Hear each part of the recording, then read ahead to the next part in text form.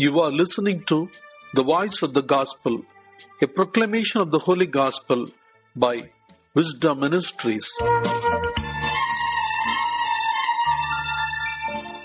December 24th, Thursday. Let's begin this day with the blessings and birth of our Lord Jesus Christ. A reading from the Holy Gospel according to St. Luke chapter 2, verses 1 to 14. In those days, a decree went out from Emperor Augustus that all the world should be registered. This was the first registration and was taken while Quirinius was governor of Syria. All went to their own town to be registered.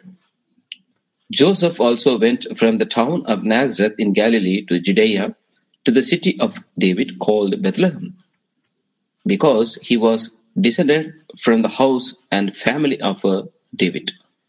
He went to be registered with Mary, to whom he was engaged and who was expecting a child. While they were there, the time came for her to deliver her child, and she gave birth to her firstborn son and wrapped him in bands of cloth and laid him in a manger, because there was no place for them in the inn. In that region there were shepherds living in the fields, keeping watch over their flock by night. Then an angel of the Lord stood before them, and the glory of the Lord shone around them. And they were terrified. But the angel said to them, "Do not be afraid, for see, I am bringing you the good news of great joy for all the people. To you is born this day in the city of David a Savior, who is the Messiah, the Lord. This will be a sign for you. You will find a child wrapped in bands of clothes and laying in a manger."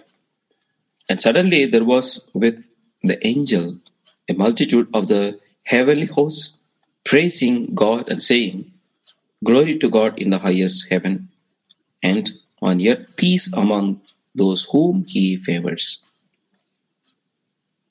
The Gospel of the Lord. Praise you, Lord Jesus Christ.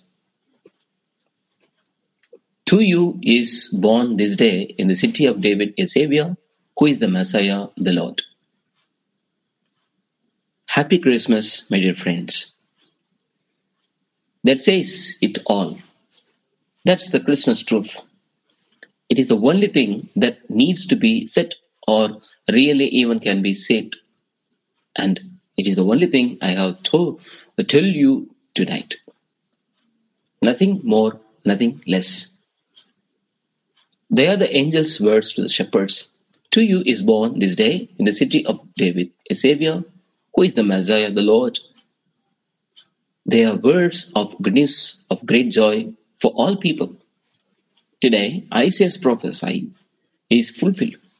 The people who walked in darkness have seen a great light. Those who lived in a land of deep darkness, on them light has shone. Tonight, Gabriel's words to Mary come alive. They are flesh and blood real. Tonight, a child wrapped in bands of cloth and laying in the manger is our sign that nothing will be impossible with God. Every year, we come to this night wanting only one thing. We want to be reminded of the angel's words. We want to be cradled in the truth of those words. We want to hold them in the mangers of our hearts. We want to be told that the story is true and can be trusted. We want to know the reality of this birth in my life, in our lives, and in our world. We suspect that what you want as well. We think that's what we all want. We want to hear the angel's words again for the very first time.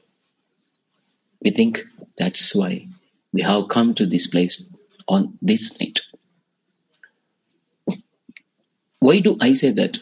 Why do I come here every year wanting to hear these words one more time and be reminded of their truth? Why do I think that's why you are here and what you want? Because I have walked in darkness, because I have lived in the land of a darkness, deep darkness, because I have known times when my life was trapped by curtains of impossibility, because I look at the world and ache to hear some good news of great joy. Let me give you a few examples. I have friends and loved ones who walk in the darkness of cancer, waiting, wondering, weeping. I have lived in the dark land of grief, loss, and sorrow. The names and faces of family and friends run through my mind like tears down my cheeks. The darkness of confusion, self doubt, and not knowing how caused me to stumble and fall. Sometimes my words and actions, my choices, my priorities, things I have done and left undone, have darkened my soul and mind, leaving me blind to new possibilities and imprisoned by impossibility. I desperately want to hear good news of great joy of all people, for blacks and whites, liberals, conservative, Muslims, Christians, Jews, Palestinians, citizens and immigrants, gay and straight. And I want to see that good news overcome our divisions. Yeah, every one of us has experienced some darkness over the last year, especially Corona.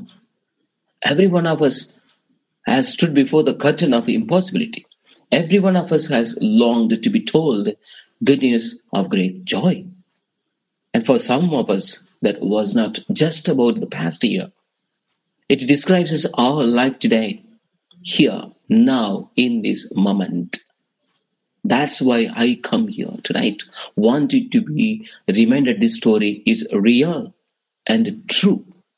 That's why I think you come here wanting the same thing. Yeah.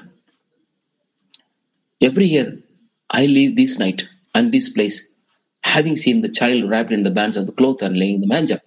And once again, as if for the first time, I know this story is true. I always leave here knowing the reality of its truth for our lives. Tonight, you and I will leave here knowing that the manger of darkness is filled with the light of life, that the manger of confusion and self-doubt is filled with the wonderful counsel, that the manger of the weakness and impossibility cradles the mighty God, that the manger of the chaos and conflicts holds the Prince of Peace, that the manger of guilt and regret is filled with the merciful one, that the manger of cruelty and violence is filled with the most gentle one. Yes, let us all welcome our Lord Jesus Christ in our lives, in our heart, in mind. Happy Christmas. Amen.